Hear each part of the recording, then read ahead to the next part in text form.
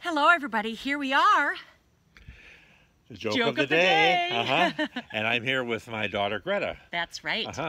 So the Pope, played by this nice Lutheran man, they were going to the airport, the Pope and his driver, and there was no traffic that day, and so they got to the airport quite a bit early. And so the driver said to the Pope, should we just drive around a little bit, waste some time? And the Pope said, that'd be great, except one thing. I haven't driven for a long, long time. Would it be possible for me to drive? Well, sure. Well, I don't see why not.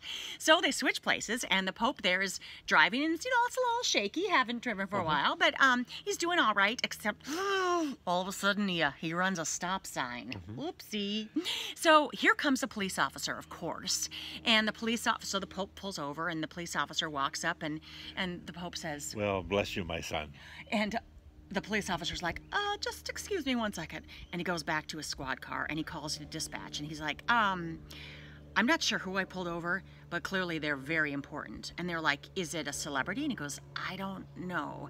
And they're like, is it a diplomat? And he goes, I don't know. Politician? He goes, I don't know who it is. But I mean, he must be somebody important because the Pope is his driver.